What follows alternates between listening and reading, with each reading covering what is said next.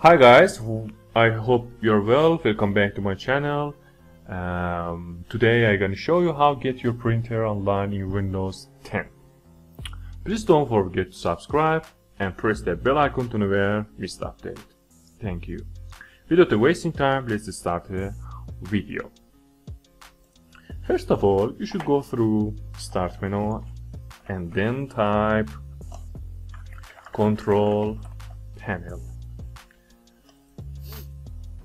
After that, you should put large icon. Put here large icon, not category.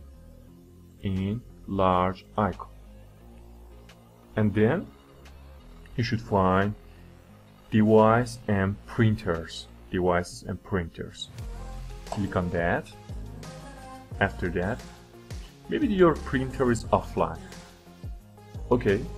Right click on that and then you should click on see what is printing. After that, printer, click on printer and then uncheck this option. After unchecking this option, your printer will be online.